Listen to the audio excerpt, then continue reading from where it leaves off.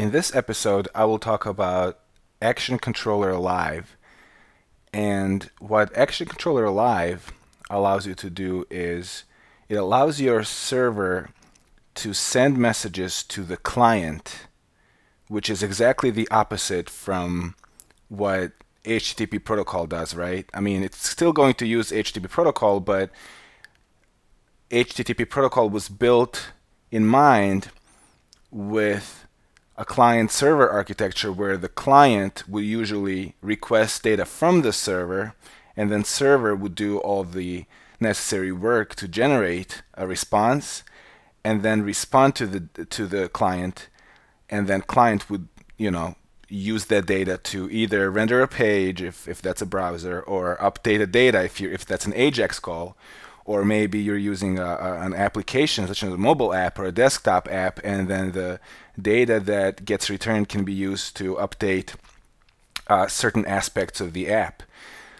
So that works fine in the context of a browser, right? For most web apps, the behavior is user-driven. What I mean by that is let's just say you want to Google something. Well, you would go to google.com or type something in your Omnibox, hit enter, and then basically that event would trigger the Google servers to generate however many 10 links that you may be interested in, and then that data gets returned, and then your browser displays it, right? So that's how web apps traditionally work. However, in certain cases, you would want the server to generate an event and notify the client. Now, with mobile apps, you're probably familiar with push notifications, or maybe you are building a chat, right? So if you have a chat application, whenever someone messages you, you would like to receive a message. The way that's done in Rails, well, one of the ways to do it is by using ActionController Live. And to take advantage of this feature, you will need to change your default server. So your default server would be Webbrick otherwise, but if you specified Puma, for example, in the gem file and run bundle install, or just bundle, what's going to happen is Puma will take precedence over Webbrick, and when you run Rails server, and we're going to do that now, projects desktop, Rails server, you will see, not Rails console, Rails server, you will see it's booting Puma. So it will detect Puma and run Puma instead. And the reason why we're running Puma is because we would like the client to make a request to the server and then keep that connection open, and then whenever a server wants to send some sort of a message to the client, it will respond without closing the connection. So it will just respond and keep the connection open so we can respond in the future as well. So the reason why Webbrick doesn't work, if we were to use Webbrick, so Webbrick caches and buffers, well, it buffers, really doesn't cache, responses. So it would not send anything to the client unless the entire response was generated.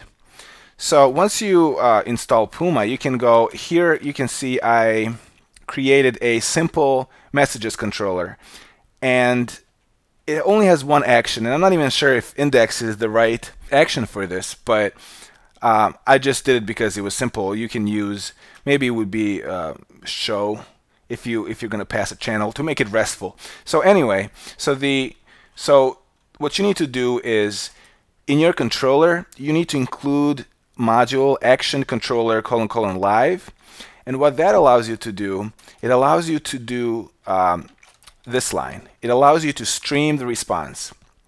So here basically what we're doing, we are setting the content type to text event stream, and 10 times we're going to write hello world with 1 second sleep in between. And once that's done, we're going to close the stream. And we also need to close the stream in case some error happens in our application.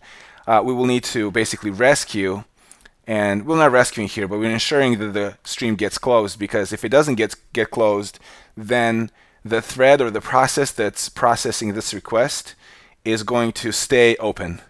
And we don't want that to happen. We don't want it to stay open, not serving anybody. So we want to close it so then it becomes available and serve other clients in the future. So let's give this a shot. So I ran the server already. So when I type localhost 3000/messages, what's going to happen, what I expect to happen is I expect to see hello world printed every second 10 times, and then the response would be final. So, and that's exactly what's happening. So as you can see, every second hello world is being printed out. You see the page is not finished, has not finished loading yet. It just finished. So you don't have to close this ever, really. You can keep it open, and your client can reconnect in case the connection gets disconnected. So that's it for today. ActionController Live. I hope you found this video useful, and thank you for watching.